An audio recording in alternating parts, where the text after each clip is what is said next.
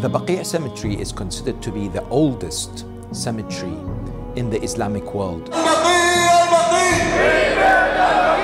On the 8th of Shawaal, 1344 after Hijrah, April 1925, the famous shrines housing the graves of the family of the Holy Prophet, as well as the companions of the Prophet, were destroyed.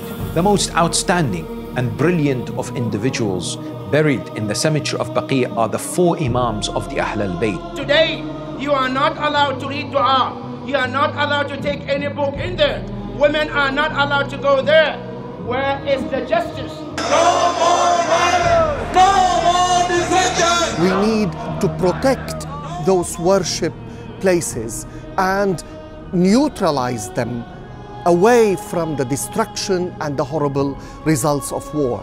It is of the utmost importance that we recognize that Jannatul Baqi is not a cause for the followers of the Ahl al-Bayt or the Shia or indeed the Muslims, but for all humanity.